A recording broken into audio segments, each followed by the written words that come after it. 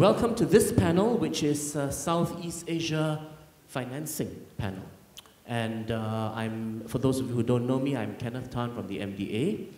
I'm going to do a few things. One, I'll give you a very quick introduction to our speakers. And two, I'll just tell you a little bit also about the interactive mechanism called Pigeonhole that will be used as one of the ways that you can ask questions of our panel afterwards. That's interactive and anonymous, and you just use SMS or your tablet. But if you want to do it the way a lot of us have been asking questions for years at these events, you can, of course, also use the microphone and just tell us. So first of all, a little bit about our speakers. You'll have write-ups in the event material, so I don't propose to read them out. But maybe just to set the context for the discussion we are having, and therefore why it is of significance to us to have the people that we have. On your extreme right, on stage right, is Yong of MM2 Entertainment. And MM2 Entertainment is one of our most active and successful local independent production companies. But a lot of people know Yong also for the long and illustrious career that he had at MediaCorp before coming out as a co-entrepreneur and doing a lot of things, as we say in the football domain, kicking a lot of goals now. Well, between Yong and myself is Lee Soo Hui from StarHub Singapore. Many of you may know StarHub as our not just cable TV, pay TV operator, but also, in fact, it's an integrated media company with internet, telephony, mobile telephony, everything. And StarHub has been doing a lot and is planning to do a lot by way of content, local content that appeals, of course, aggregated content from some of the names that are from different parts of the world that many consumers are familiar with. It is very important that we have both content creators as well as the content carriers and everybody in between, so we're very glad to have them. Then respectively from Korea and Japan on your left of the stage. Immediately next to me is Yeonu Choi, who is with CJ E&M Pictures. CJ, of course, is the Korean conglomerate, and she is Korean, but she is a licensed US attorney and is responsible for, among other things, the co-production activities that CJ does with the rest of the world.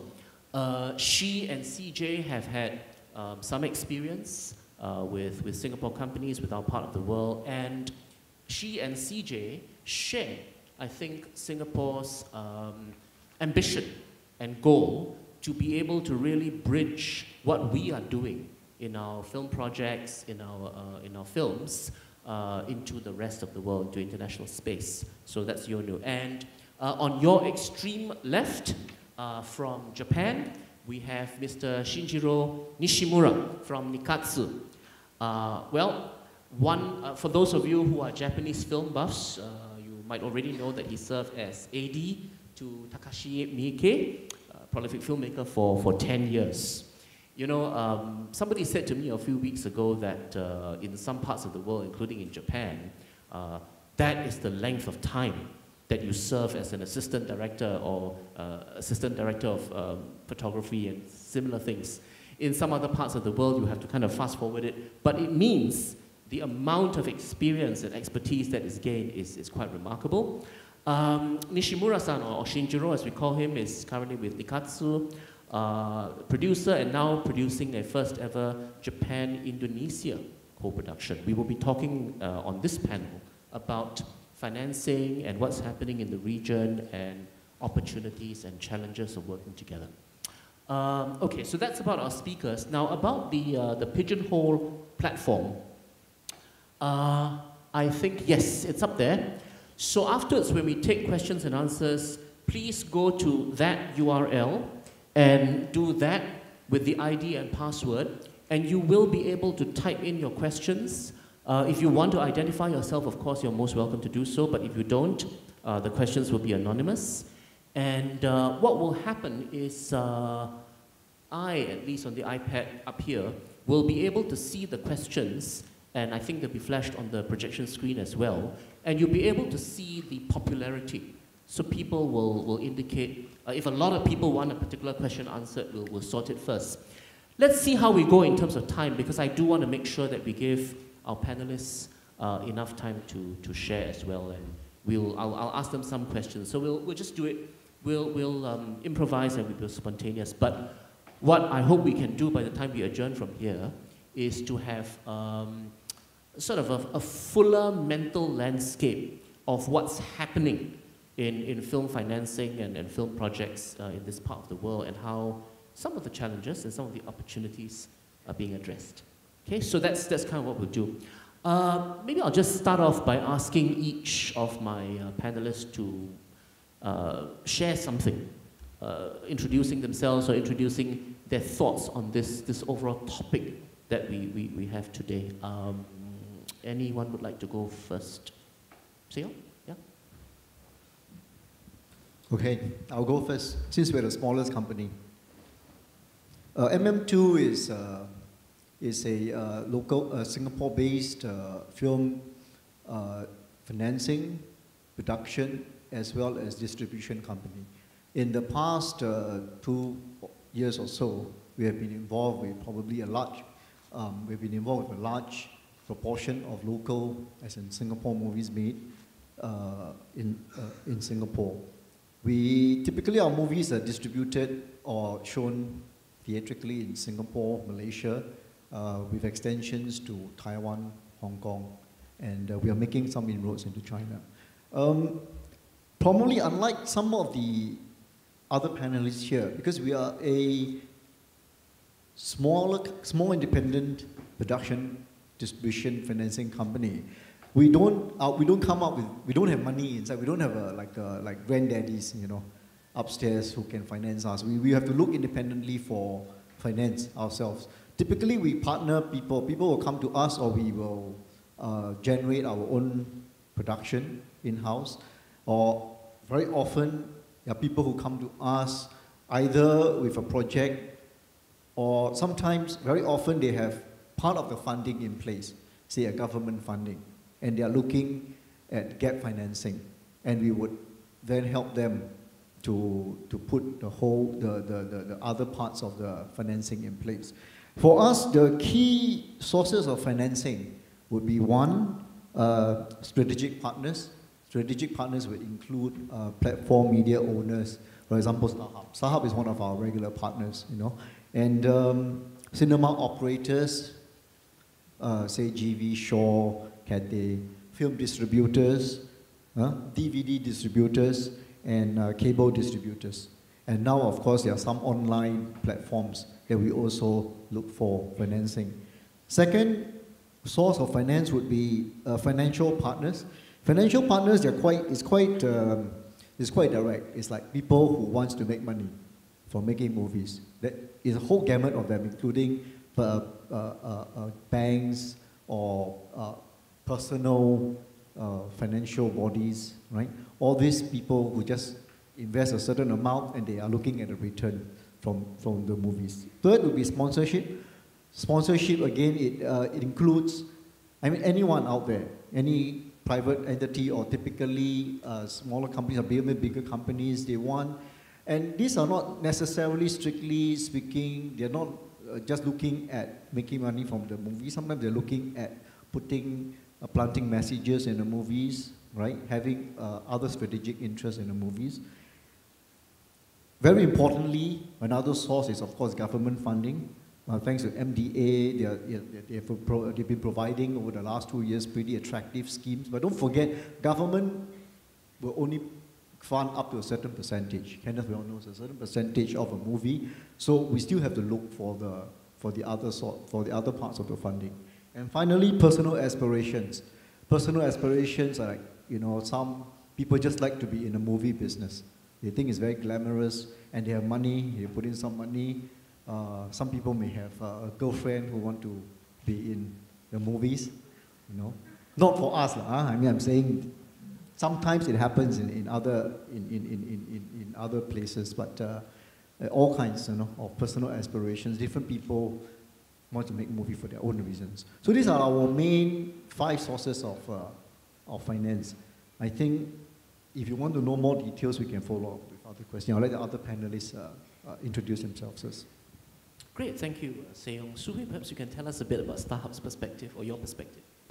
StarHub basically, like what Kenneth mentioned just now, we are in the pay TV business. We also have telecommunication with broadband, and I think where actually StarHub entered into film making is actually in investing. Actually, we're more really playing the role of an investor because we believe in partnership and we also believe in developing the local media industry.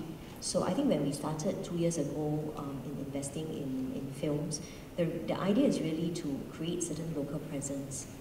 As we're at the initial stage of producing our own programs, we wanted to not just be an official TV, publicity, giving publicity to the movies, but we also want to actually see how we can actually help to promote the local film industry. So that's how we started, and I think this year with Our Boys to Men 1 and 2, I think we're very delighted that it is the highest gross box office to date in the Singapore box office. And I think going ahead, I think StarHub would want to continue to invest and grow and develop local talent and the local film industry. And I think similarly, I think this year with Ilo Ilo, we are also the official TV for Ilo Ilo, and I think we want to play our part to promote the local film, and not just in Singapore but also to the rest of the world. Shinjiro, in Japan and in your experience as a producer and co-productions, what's your perspective on all this? Actually, the Japanese market is very different from the other market because people tend to see the domestic films. 60% of the the box office is from the domestic films, but still the population of the people is getting down now. Still, even though there are 150 million people living in Japan, so still the market is very big. But still, we have real room to expand our, the opportunity to expand our business. So that's why Nikkatsu is really eager to start up the co-production to get into the new market. And I have experience. Now I'm producing the film with the Indonesian producers and Indonesian directors, with the Indonesian actors, and we have a strong partner in the United States to sell the film as an international sales agency. So it's very hard to just for Japanese producer to get into the new market. Of course, once, when we get into the new market, of course, we need the partners. That's why I'm here to meet producers and the investors and fund, and of course, directors too. So usually, in Japan, our investment standard is if you invest the money to the film, you get some rights for the theatrical release or DVD or TV sales, internet sales. And once you invest money to the film, the company make the profit from their own right. So after the company just get back the profit to the part of the film, it takes so long to recoup the budget, or it never happened to get the profit. So it's really hard to just invest the money just without any right. But now what we are doing is that we, of course, as a producer, we would like to more profit after the recoupment. So we are going to have a partnership with the production, outside of Japan. And also we are going to have a partnership to for the US sales agency. Because usually the sales agency, if we have a partnership with a sales agency, they're really working hard to do the pre-sales. And once the sales agency get the pre-sales, we are going to get the money from the bank. That is not equity. So once we return the money back to the bank, we don't have to return the another profit. But if you make the film with the equity money, we have to return the profit even after the recoupment to the the investors. So that's what Nikkatsu is doing now for the co-production. But our main goal is to get more profit from the international market. That's what Nikkatsu is doing now. Okay, I'm already starting to form some questions in my mind. But first, maybe we hear from Yeonu. Now, CJ does production, CJ does distribution, CJ does exhibition, music, Mama, the Mnet Music Awards, among other things. What is your perspective of all this? Yeah, we started as a sugar company, so it's not only the entertainment media business that we focus on, we also base our income on food as well. Nowadays it seems like you can never define a one single market, and therefore you need to really integrate all the markets together, which is a really hard job for us. And I think for CJ, it's because we have the experience, we have the personnel to execute those kind of plans. We're trying to constantly expand our market with our content, which might be, it could come from music like K-pop, it could come from Korean drama that we produce, it could come from some kind of original games that we make, or like original screenplays that we develop together. So we're trying to commingle everything into one format, and maybe as one content but a multi-platform use. So it could not only be limited to a film, but it could also go out to internet, VOD or drama or any type of platform. And I think we're trying to experiment every single way to make it easier for us to figure out what's the global content that might please everyone in the world, which is not easy, but we're trying. How important, this is for any of the panelists, how important is it? Because we've been hearing in the last few minutes, okay, if you get a broadcaster, for example, on board, if you get a sales agent on board, how important is that in your view or in your experience to the whole process of putting the financing and the project together? I'm asking because it doesn't always happen that way in our part of the world. And what are your views? How crucial is that? Maybe either Yong or Shinjiro or both of you. For us, having a broadcaster on board is very important for both financial and strategic reasons. First of all, broadcasters, being a big company, they are good paymasters, right? They will pay on time. And normally when the production needs to start, okay, you need to have the cash to roll. So we are assured that when they say they sign and they say we're going to pay, they will pay and they'll pay on time. So that helps a lot.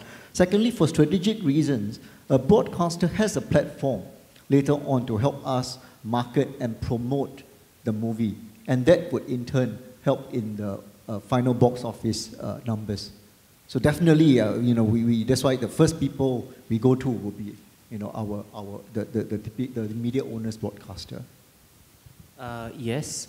Would you recommend to people that they would proceed with a project even if they don't yet have a broadcaster or a sales agent on board?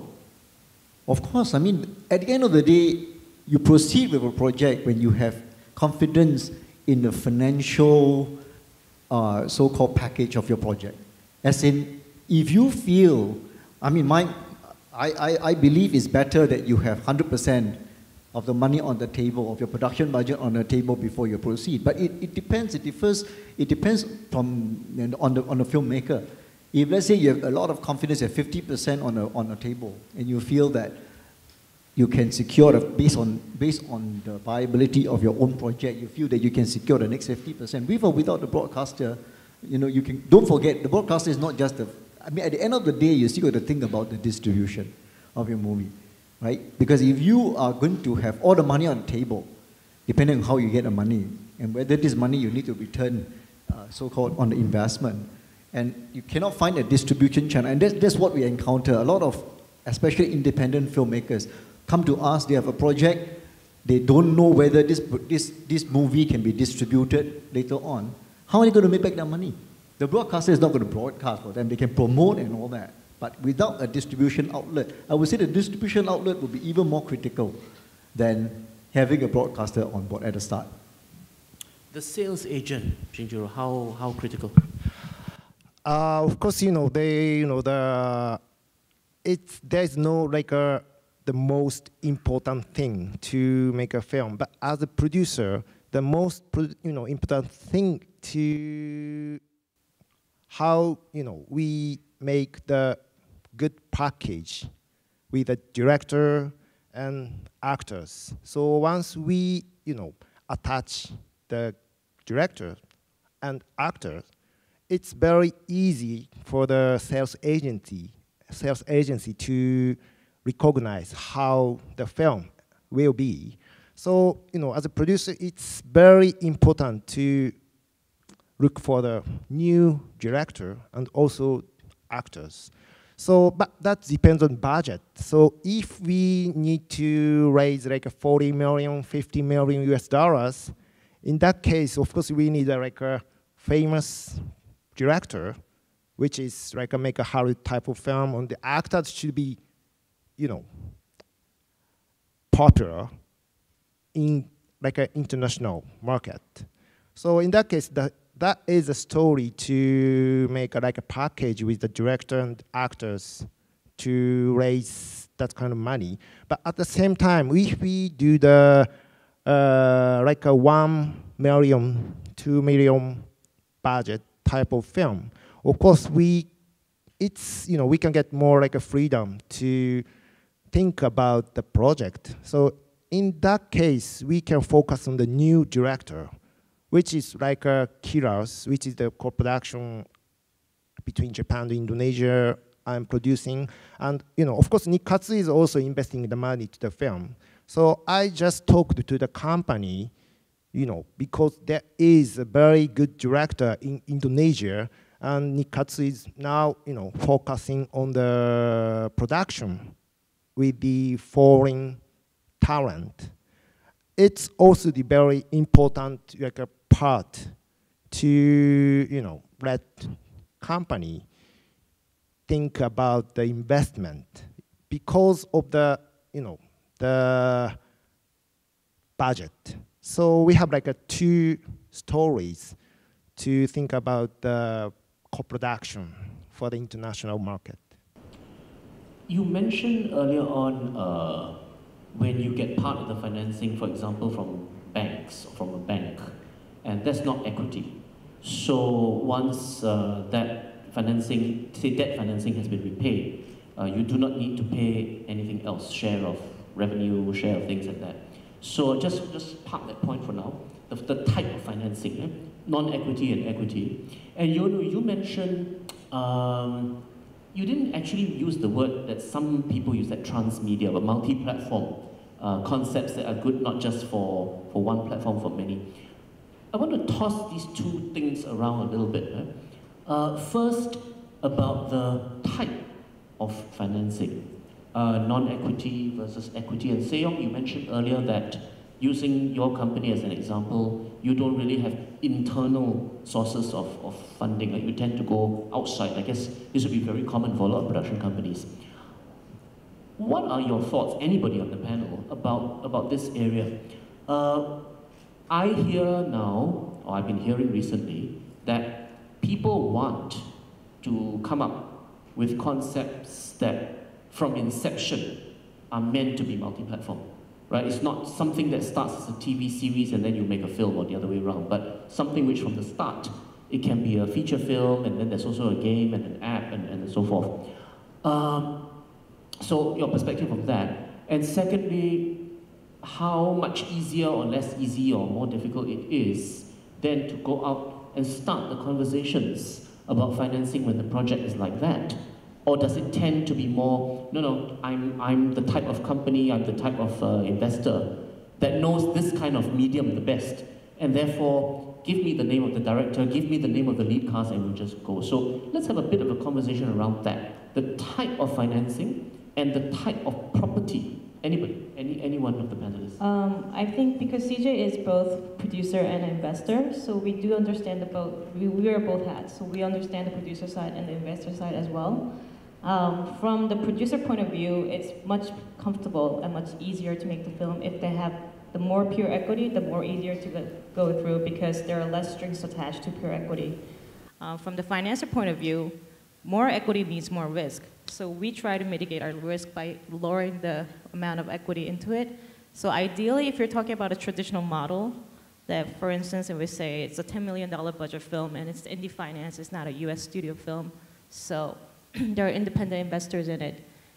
Ideally, what we will kind of perceive as an ideal scenario as a financier is probably get like almost 80% of the, I would say the gross budget by soft money, pre-sale loans, or that could be senior or mezzanine loans, any kind of grants or rebates, loans based upon the pre-sale amount, and then whatever the remaining 20% might be pure equity. That's kind of like the ideal traditional model to it. It's not easy to achieve, and then we do get a lot of submission from independent productions as well, but you can never, they always say they have the best package, but if you have the best package at the same time, it's kind of like a chicken and egg situation. Then why aren't there any sales agent or local distributor attached to this project? So we do ask that question right away.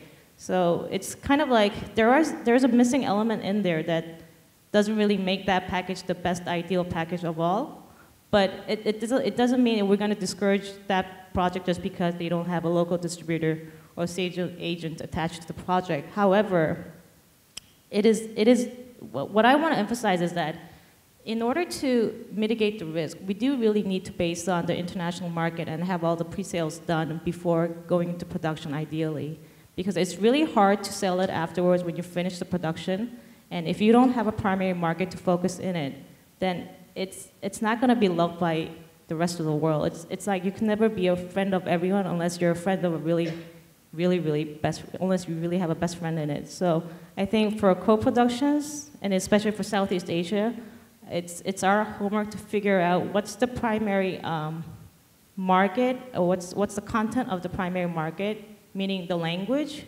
Which language is going to be made? Is it going to be Chinese, like Mandarin, or any other local languages in Southeast Asian countries? Or is it going to be English? Then is English going to work in Southeast Asian market? Or is it, I don't know, like really. So I think for us, when we're thinking of co-productions, we really have to segment it into two parts. Is it going to be a global project that's going to target towards the all over the market in the world, which is very ideal but very hard to achieve at the same time? Or is it going to be a local project? So is it going to be a Singaporean movie that Korea CJ participate in it with Korean talents? That's the first that we try to figure out. And I just explained you the traditional model of how we do the financing, ideally. Multi-platform, it's a different thing. I haven't really thought of any successful precedents that I could think of right now at this moment with the multi-platform kind of usage of the content. Maybe some films that's based on internet games, it's kind of example to it. Somehow they do kind of a multi-release on it. But I think there isn't a really fine line or straightforward answer to that. I don't know. I'm open to any other suggestions. Maybe, Suhui, what are your thoughts? I mean, you are multi-platform. Yeah. What are your thoughts on this? I think definitely transmedia kind of content, multiple platforms from mobile phones to broadband to pay TV to the movie screen. I think this is a whole string of integrated content that we are looking for. But I suppose here is there a good idea that could be fully integrated and can be effective in all media? I suppose that's the challenge. But I think as we look at the consumer consumption, people are consuming content via multiple devices. So if we have a concept that could be applicable and tailor-made to the different devices, I think that would actually reinforce the engagement level with the content. But I suppose, again, the challenge is how do we find something that could be effectively tailor-made for each platform and still have the multiple touch point and really engage the viewer. You mentioned this distinction between something that is made primarily for the local market versus something that's meant to be global. And let's pick up on that a little bit. Particularly for a country like Singapore, and for producers, content creators from a country like Singapore, being international is very important. And one of the ways in which our people try to do that is to come up with concepts for films and other types of content that can appeal locally. So that's the first thing. Right? But then ideally also want that material to be able to travel. What are the experiences on that the panel members have with this regard?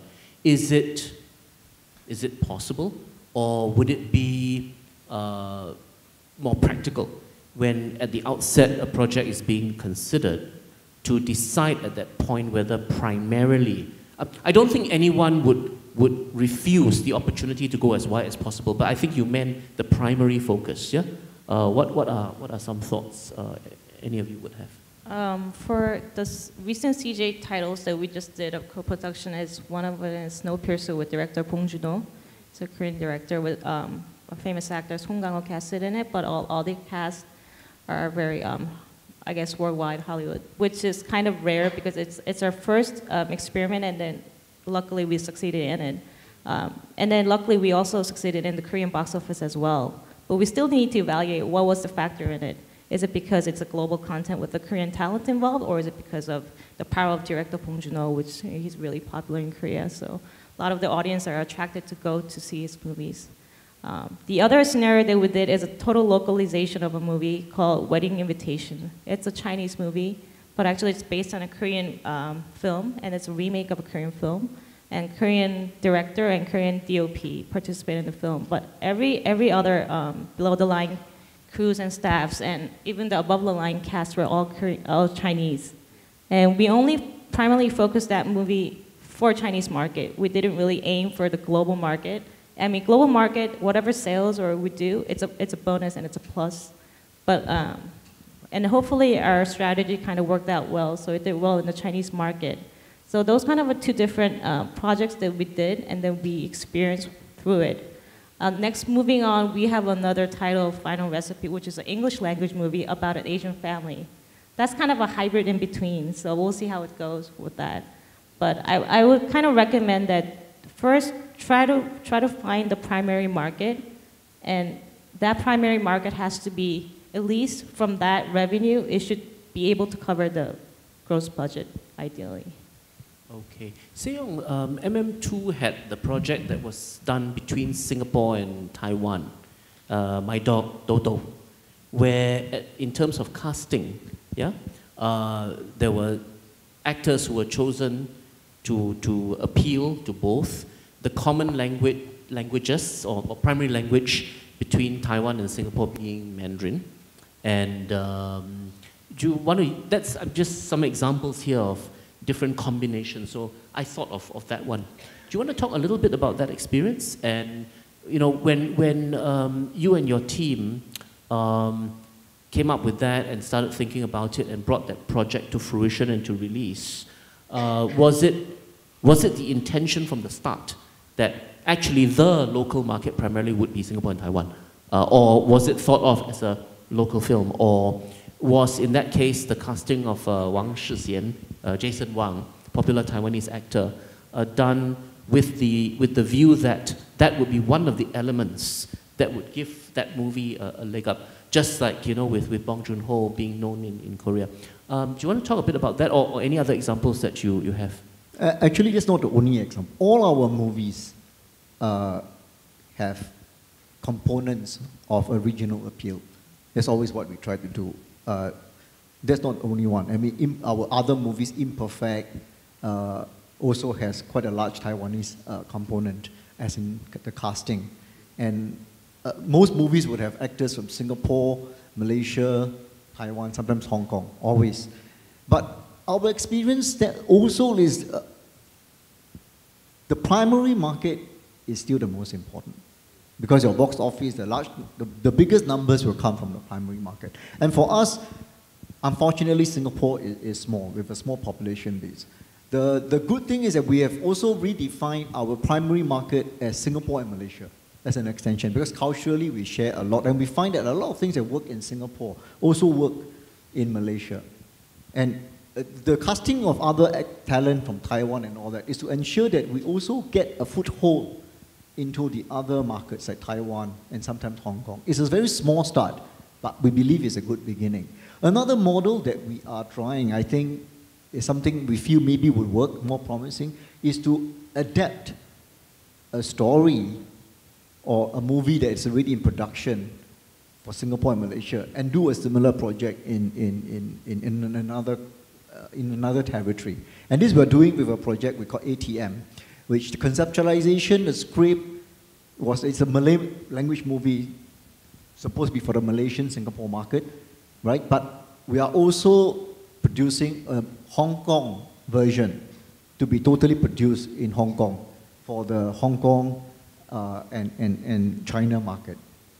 So we believe, at least if it's done locally, we believe the market appeal is better. But if we want to do, and we continue to do this, cast regional actors and all that to make the proposition more interesting. But if we want to capture the total, the problem with co-production or with including all these regional elements, that you could dilute the property. And then the worst thing is that if it doesn't appeal to anybody, right? So we still have to focus. Like Jack Neo's movie, they are very focused on the Singapore market and they make money from that one. So we are looking for different ways of doing this. So circling back to financing, in our part of the world, what are some of the challenges you can speak about and how to overcome them in the current environment? Anybody? Challenges in getting the money to make your films, getting financing, and overcoming them. Actually, that's a good question, because that depends on what kind of film we're going to produce and who is going to be involved to the project. So I think that that's what kind of film is going to be like a hit in the market, because producer has to think about what kind of like a trend, what kind of the concept is going to be new, like 10 years ago, like a Asian action type, action films, so popular at the international market, because we don't have to take care of the language, and we don't have to take care of the the culture. Just it's fine to show the hard, very strong type of action, and still it's very hard to sell like a drama type of film to the international market. In that case, it's easy for the investors to understand, to recognize that kind of film is not good at the market to get the profit. So now that, I think that the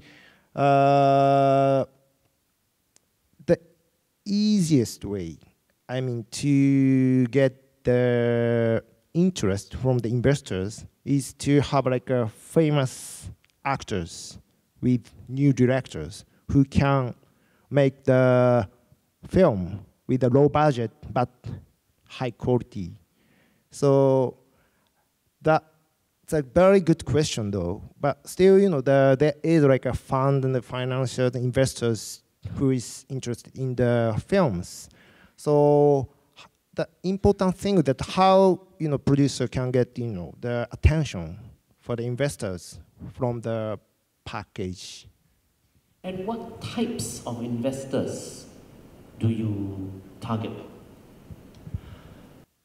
Actually, of course, as a producer, like as she said, it's like feel comfortable to have like equity money before the the production, but I hope we are making a film with the like a very small group. So, for example, like the investors from other countries, especially like Singapore, Indonesia, Thailand, Malaysia, because they're growing up so fast, and their economy is going to be very big in the few years. So I hope the new investors from from the outside of the film industry is going to interested to investing the money. I'm not sure that the appropriate answer, but it's still that is a very difficult concern. Yes. Interestingly, when I was just listening to everybody, Okay. I think both you and Yeonu did not, unless I missed it, did not really talk about government funding. At least you didn't explicitly mention it. Sejong, Singapore, you did mention that, right? The government funding. And how important or not important is funding from the government? For case of Korea, we have a funding, government subsidized funding called Global Fund.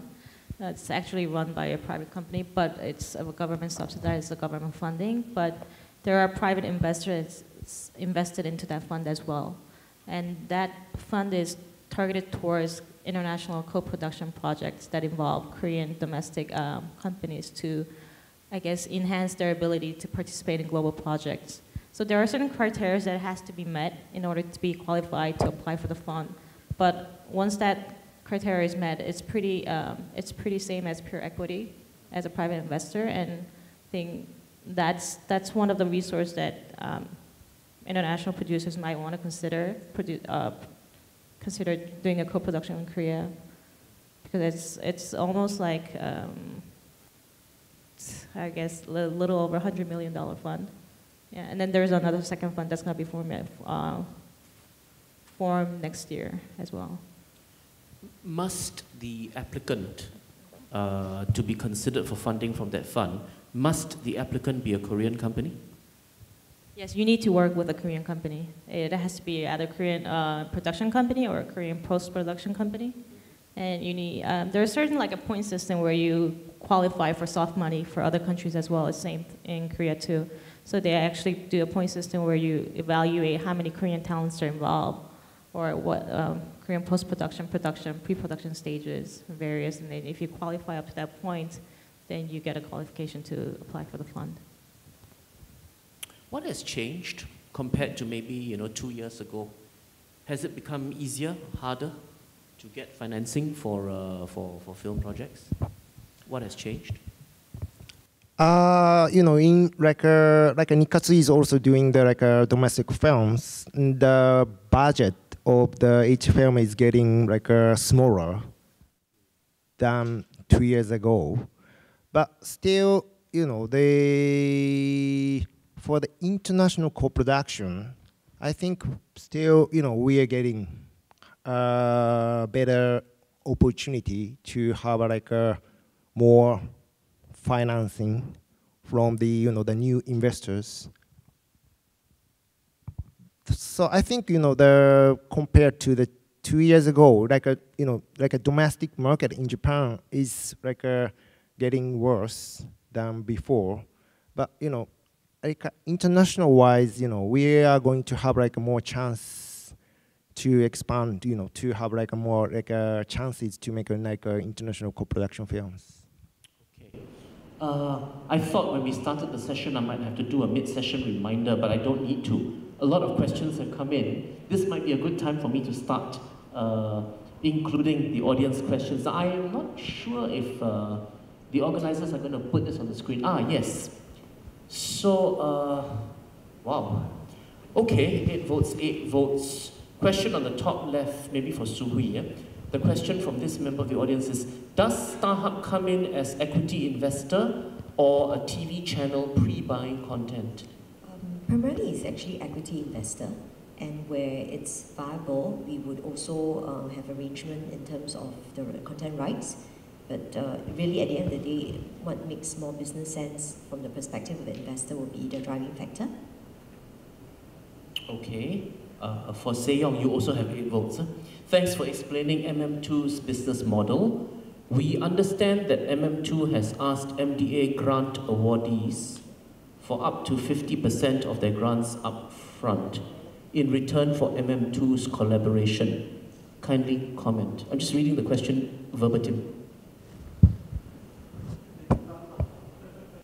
No, I don't think that is a correct interpretation. I think we work on different models depending on the comfort level of our partners. So if a partner is comfortable, because we feel that if it's, let's say somewhere 50%, we will ask, hey, can we do this? But it's for the partner to decide whether we bring that kind of value to the table, right? It can be 40%, 30%, whatever, right? But we would propose a certain number, and the partner will come in and say, okay, this is comfortable for us because you bring this value. Because after all, MDA funding will give us a certain percentage of my total budget, right? I still need this amount of money, and if MM2 provides a value in providing whatever is left over, you know, it will be good to, that's the value we bring to the table, right? Then okay. But it is always on, like, if you're not comfortable with whatever will be proposed, there's always a counter proposal, and then some of them will reach a certain arrangement. Some of them will say, no, I'm not comfortable, you walk away from the table, and we are fine with it. So it's purely based on, you know, negotiation and agreement. Okay. This next question is not specifically directed at Shinjiro, but given what the question is, maybe you'd like to take it. When we talk about Southeast Asia, I don't think we can neglect Indonesia as a market. What do you think about the country's current situation and its future? Yes, actually, you know, Indonesia is a very possible market because, you know, the numbers of the movie theaters is going to be like 2 times of the, you know, the current number. So, yes, I don't know, you know, the guy, you know, asking is, you know, he or she doesn't think, you know, we can, you know, neglect Indonesia as a market. But I believe, you know, Indonesia is a very big market in the future. So the first co-production, you know, my first co-production is going to be very, you know, good opportunity to start up the business with the Indonesian. So that depends on how, you know, each producer think about the market. But still, I think, you know, the Southeast Asia, of course, Thailand, Indonesia, Singapore, Malaysia, of course, you know, other countries is going to be a big market in the future. Okay. This one is also open-ended. At which project stage should producers approach the financiers? Concept stage? Script development stage? Packaging stage? Anyone who wants to take that? For us, it's really at any stage. The earlier, the better, because we could actually make it together to make it more marketable. Because if you come at the very last stage where everything's almost fixed, then it's really hard to, I guess, transition the project in order to make it sellable to the international market. So I think concept stage-wise, we could develop the script together. If we have a script, we could polish the script together. If you don't have a package, you could try to package it with Asian talents that we have connection to, or Hollywood talents that we have, because we have a branch office at the US as well. So I think the earlier the better is the honest answer for us. Thank you. For Yong, MM2 has a reputation of picking slapstick comedy and horror films to distribute. Does the company intend to broaden its catalog for more cerebral subject matter or remain predictable? Since when do we have that reputation? Okay, we've produced some comedy. I don't know whether you call it slapstick or not. Right? I don't know how you define it. We have done some horror movies. But if you look at our whole slate of movies over the past 2 years, in fact, we would have preferred if we had done more comedy and horror and made more money.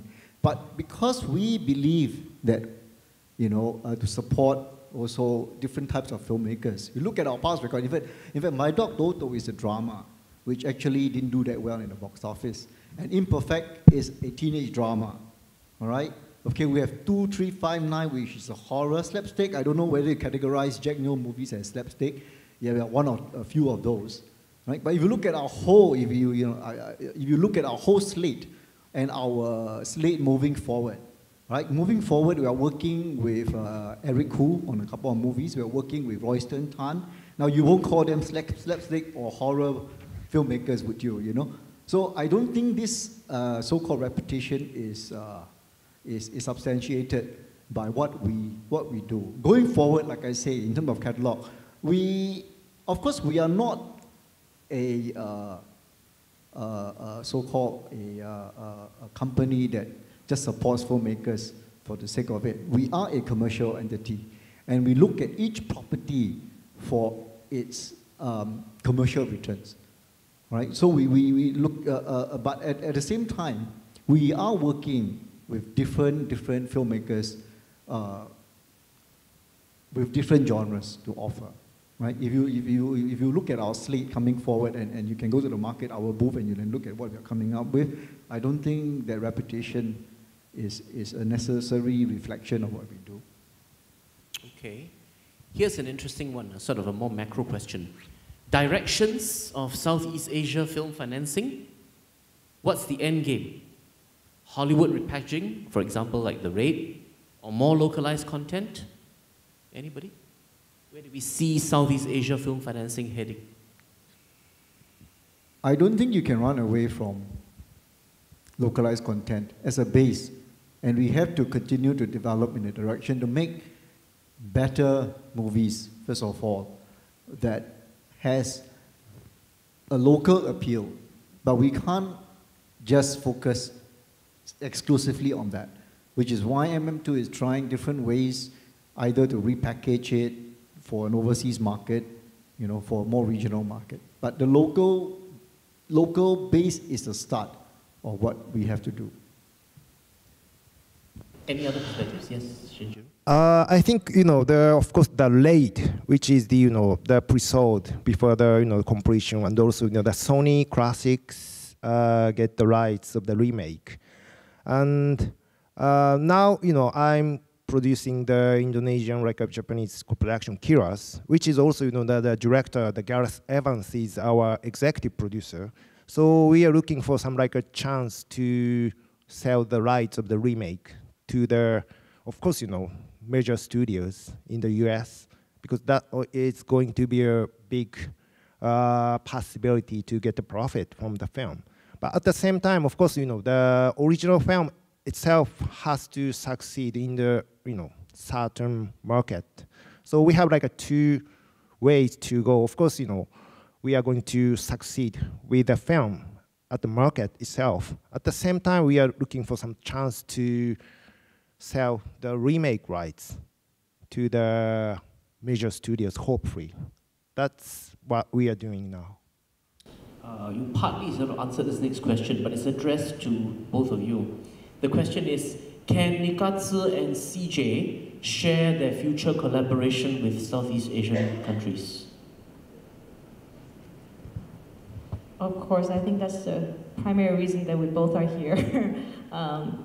Yes, we are constantly looking for future collaboration with Southeast Asian countries. We also recognize that Southeast Asia is a huge market because it's different from Korea because Korea is the only country that use Korean. That's very obvious, the same as Japan. But Southeast Asia has somehow intermix of culture.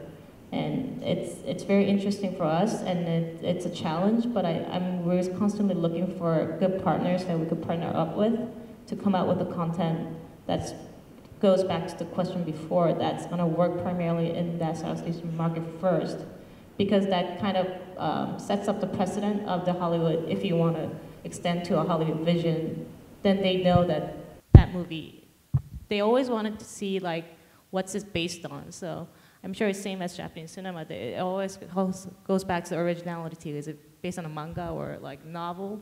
Same thing too for us. For CJ titles, we sell for remake because it's proven it has succeeded at a single market, and that gives a confidence to the U.S. studios that it's going to work in the U.S. market if they make it a little different. So yeah, that's we're looking very positive towards the future collaboration. Yeah, actually, my answer is, of course, yes. Because, there are so many like young, talented directors in Southeast Asia. Because, they started filming like maybe in the United States, or, in Europe, in Australia, and they just came, they come back to their country and they started, their own like a production.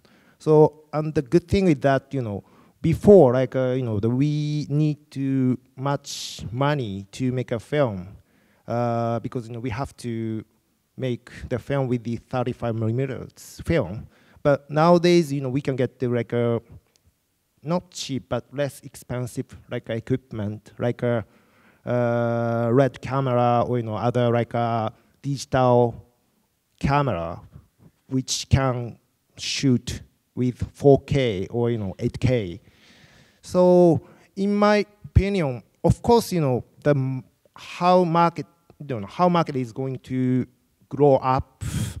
I don't know exactly because I cannot predict exactly what's going on for the economy because it's related to the politics and also other influence outside of the stuff. But what I can say now is that there are so many good directors and so many good creators is growing up in the Southeast Asia, and I'd like to take them to, of course, there are lots of Korean directors are making a film in Hollywood. At the same time, I'd like to bring, take the Southeast Asian creators to get to the Hollywood productions because it's of course there are lots of restrictions to make a Hollywood film, but the directors can big budget to make a film. That's what I would like to do with the Southeast Eastern Asian directors. Thank you. Just to complete this part of the conversation, maybe I should just ask Soo-Hui, what types of content projects, looking forward, looking ahead into the future, what types of projects does StarHub look out for?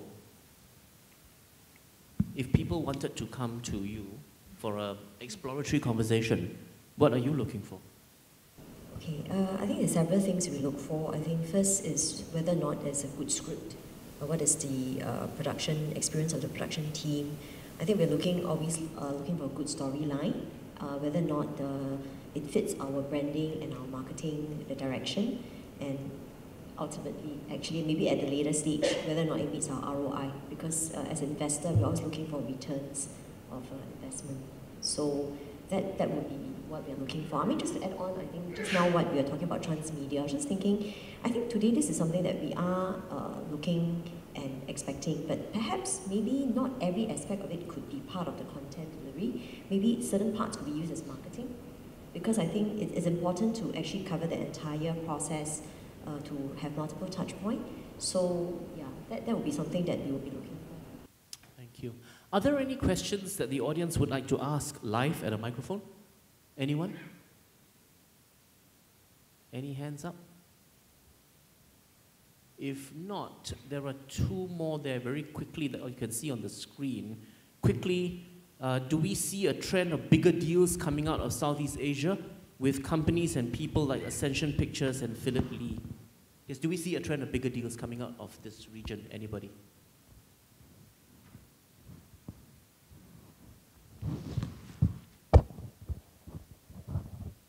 maybe let me begin and answer. Yes, potentially, please bring them to the attention of the people and organizations represented on this panel. I think it's really in the hands of many of us to see what happens, whether that indeed becomes a trend, because I think we need to have the appetite to look at these possibilities and embrace them with an open mind, but also bear in mind the pragmatically what is possible and what actually will work. Shinjiro was talking about, for example, the importance in your experience of director cast being known even if the budget is modest.